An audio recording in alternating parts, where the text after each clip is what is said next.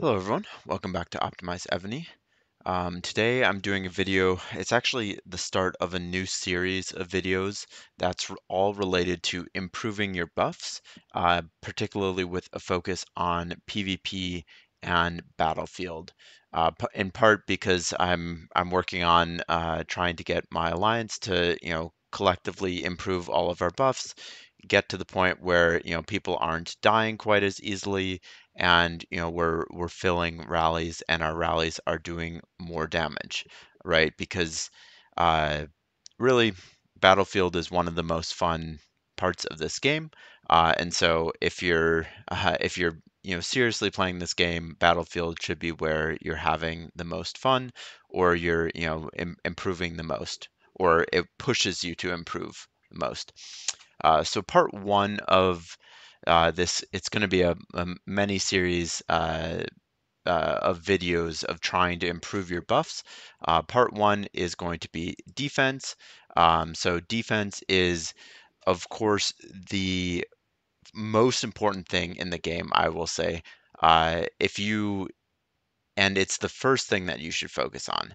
If you can't defend, quite frankly, you can't attack, right? Because if you can't defend, you're going to be zeroed before you're even able to attack. Sure, you can be quick, you can bubble, you can do whatever, you can port, you can do all those things, but eventually you're going to run out of ports in Battlefield, or if you're playing SVS, someone's going to catch you with attacking you at some point.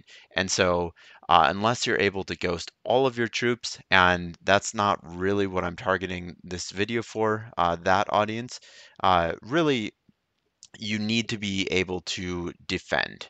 And so this is going to be a super high level overview, super quick overview, hopefully, of all of the different aspects of defense. And I won't say that. It's not going to be all of the aspects of defense.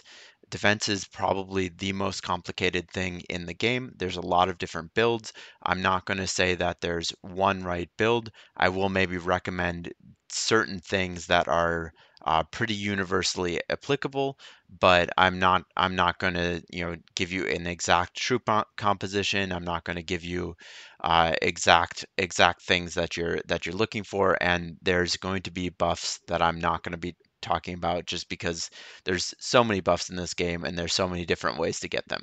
But first, you need your main city general and your assistant general. Ignore the red star on the assistant general; it does not apply, but on the main general it does. Um, you'll need to obviously pick your main city defense general. I have Leo the Third here. I'm still working on getting fragments. I've really struggled to get fragments for him, unfortunately.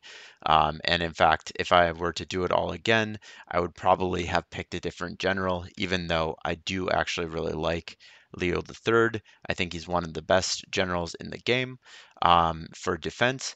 But if you're picking out a new general, particularly if you're not a big coiner, I would suggest getting Boudica. Boudica, I think, is probably the best tavern general. I don't actually know where. There she is. It's she's one of the better defense generals in the tavern, and has decent ascending. So if you're gonna start fresh, I would say pick Queen Boudica. Pick an assistant that pairs with one of the focus areas that you're trying to increase your buffs in. So if you're trying to increase your buffs for mounts, you can use Lee Naomasa, or if you're trying to do siege, you can use a more siege targeted general. Ground, same thing there. I'm not going to give specific pairings, just because it is so different based on what kind of power level and what you're actually defending from. But yeah, once you have your general, obviously you want your gear and your refines. So if we take a quick look, um, the so if you have Civ gear, great. The choreo set is the defending set. There's no other defending set really. There are maybe a few niche things that you can do, switching up some of the sets here, but overall, I would recommend, full choreo if you have it. Otherwise, if not, you're going to be going with uh, Akinenode uh, gear. And I would still say if you're a free to play player, your first couple pieces of Civ gear should probably be the choreo set because again, defense is the most important. Um, and then out of those things, the most important things are going to be for defense. HP is super super important. It basically allows if you have higher HP, you'll have less that are wounded or dead when you're getting attacked. Um, I have mine set up kind of for a mix of flats and percents. We'll talk about that a little bit later. The other kind of main thing that you need to be doing for your defense general is to have a dragon on him. That would be the Dragon of Thebes. If you haven't unlocked Wonder 2, that is a huge first priority for you. But assuming that you've unlocked Dragon of Thebes at this point, this is going to be one of the most important ones to level up fastest. You can also refine it, of course, and you can add more flats or more percents here. Um, if you're if you had placed well in last All Stars, you might have the new dragon. Unfortunately, I didn't, so I don't have it. But it has really good defense buffs. And yeah, you can actually do some kind of cool things around that as well. Particularly having two dragons for defending. You can do things like switching out generals, and they both have dragons on them and have different kind of sets of refines and stuff like that.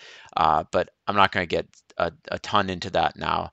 But yeah, Dragon of Thebes, super important to have for your defense. If you don't have Dragon of Thebes, um, you can use the Jawazar dragon. I wouldn't really recommend it.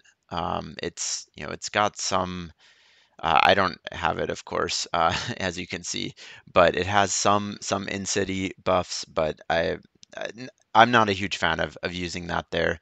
There is also I believe the Kong spiritual beast. Let me take a quick look here. But sorry, no, Godzilla uh, spiritual beast, which has decent buffs, but uh, you can't actually do um, you can't actually use the refines or anything like that, and so you are losing out. So when you can, you want to use dragons on your generals. Um, so that's kind of the overall you know buffs. You have your main city general, your assistant general. The specialties, of course, are important to unlock those as well. Once you've figured out kind of who you're locking into on your wall general and assistant wall general. Assistant wall general, you can obviously switch in and out, so it's maybe a secondary priority for the specialties, but still a pretty big priority there. And then the dragon on them. Then next, the one of the biggest parts of defending is debuffs. And so for debuffs, you have a couple different avenues of actually getting the debuffs, but one of the main things is the subgens and the subgen gear and subgen specialties. So subgen will have basically what you're interested in is the debuffs here, right? So for this one, it's reduce enemy troops attack by 30% and enemy troops defense by 10% when the general is leading the army. So if he's sitting in your subs, that does actually apply. Um, I'm assuming that most of you guys know this, but let's talk about what you're actually focusing on here. So here you're focusing on debuffing obviously the troops, but there's not all debuffs are made the same. So the most common attacking march that you're going to be hit with probably is going to be archers. And so increasing that archer attack debuff is going to be a huge, huge priority. And so focusing on that, both in terms of, you can see here, range troop attack debuff, that's a huge benefit here. Why you would get Nordic Barbarian King, or why you would pick a lot of the sub generals is if they're focused on range troop attack debuff. Um, and there's other things basically based on kind of your power level and what you're getting hit with. If you're getting hit with siege, you want to debuff siege HP as much as you can, because it's very easy to debuff siege attack, but siege HP is very difficult to debuff, and actually siege defense is very difficult to debuff. But out of those two, siege HP is more important to debuff, and so yeah, that's a more of a focus for bigger players. But let's go through kind of the basic setup of the sub general. Um, this is basically the gear that I would recommend. You can switch out specific pieces, or if you have some civ gear that you're trying to flip in and out, you can do that. But that's on a situational basis.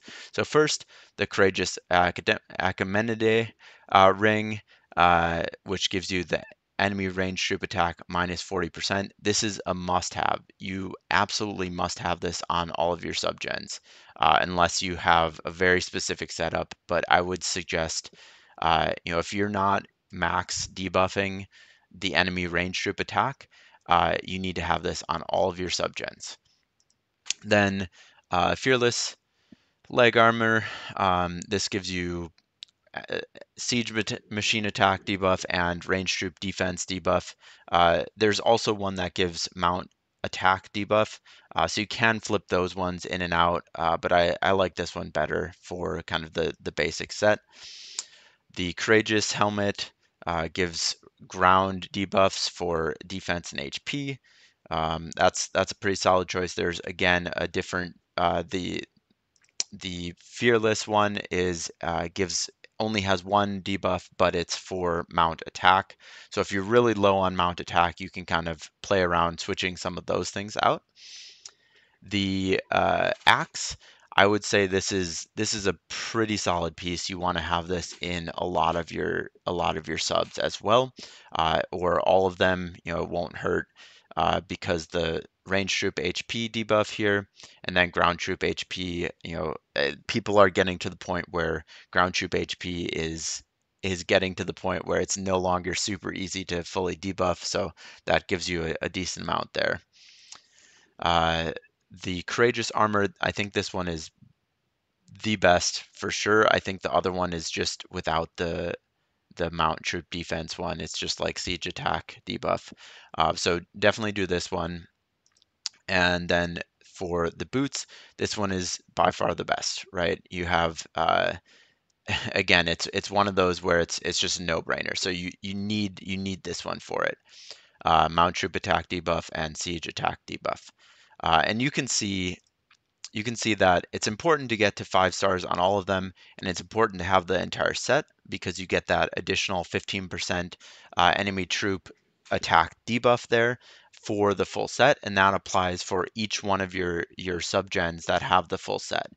So that's a pretty decent percentage there that you can get.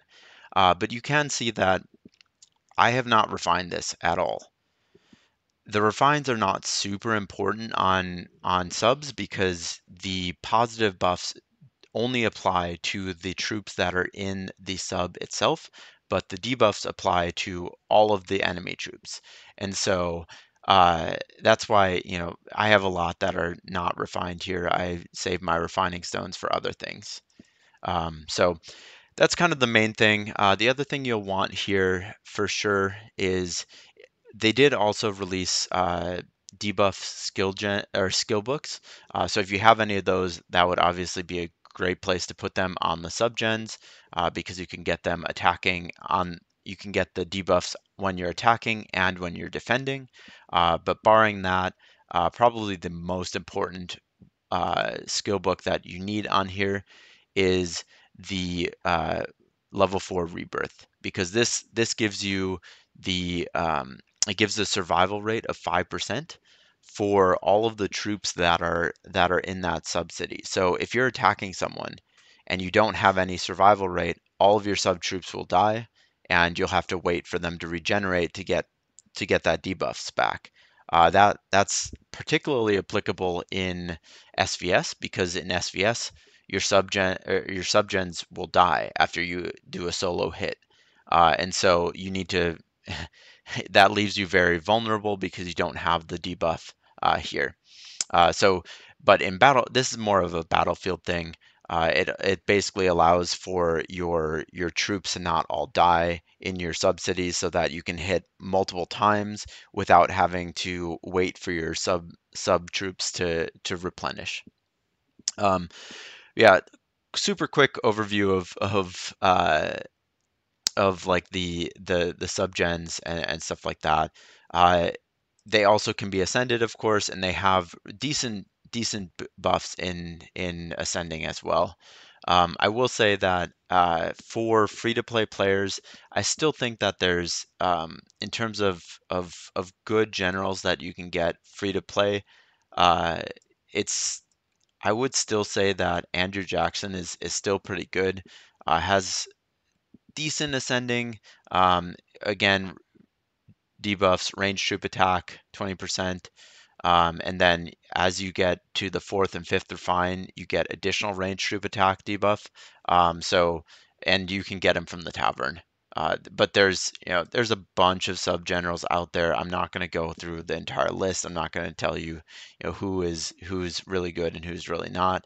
But you can kind of know what you're prioritizing, right? So you first want to prioritize getting that archer attack debuff as high as you can, and then, siege machine HP as high as you can, mount attack as high as you can. Um, you don't really need to focus too much on siege attack, because that's in almost all of those. If you looked at almost all of those uh, debuffs, almost all of them had or three of the pieces had siege machine attack debuffs. So that's a huge percentage per subgen, that you're getting. So usually it's pretty easy to, besides maybe the top players, to fully debuff their siege attack. And when I say fully debuff, that means basically you debuff half of their attack or half of their stats. And that's the max that you can do. You can't debuff any higher than that. And it's getting to the point where it's actually very difficult to debuff a lot more than that for some of the top players. So um, yeah, and then the other thing I'll say here is that the specialties also will apply. The second specialty will apply, and the fourth specialty will apply for the subgens. So you can see that this one is enemy troop defense. The first and the third won't apply because those are positive buffs. Well, they will apply, but they'll only apply to that subcity troops itself, not to all of your other troops. So really, you're only unlocking these ones to get to the fourth specialty here. But if you're looking for additional attack, defense, or HP debuff, you can look at unlocking the second specialty of your subgens as well. So let's quickly take a look at a defense report. This is from someone in my alliance. It's by no means a. Oh, it's not actually the one that I wanted. Let me grab it real quick. It was from our last battlefield, at which we did a lot of defending on because they were actually very, very strong. They were from a newer server. And so this is from someone in my alliance. Uh, not to, not to shame them or anything like that. I just wanted to kind of point out certain things, and I didn't have a really good report that illustrates this.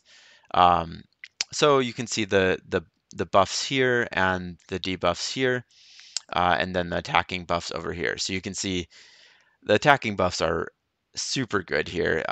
They had amazing buffs, and so the first thing that you're looking for in a defense report is, your buffs. You want to make sure that these are super solid, and in fact, in particular, at a keep this size, 11 billion, you're probably going to get hit by, unless you're facing the really top alliances, you're probably going to get hit with Archer first. And so increasing that mount troop HP as high as you can is super critical.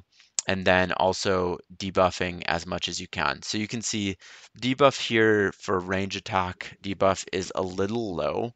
I would really suggest that you get this uh, probably to like 11, 1200 at the that would kind of be your goal. It really depends on how many subs you have, but I know that this player has kind of the full assortment of subs, so this really should be higher. And I'll have to look and see why that wasn't quite as high. But then the next thing for defense is you want to get Reigns in for a big rally like this. This is a 46 million rally, and again, decent buffs. And we ended up getting about 12 million Reigns in. And you want to counter the attack, of course. So if they're sending range, you want to send ground, so that you can protect as many of the defending troops and get as many kills as possible. So you can see that the Reigns were all ground and decently solid Reigns, but as you can see here, it still lost, still came out fairly negative here.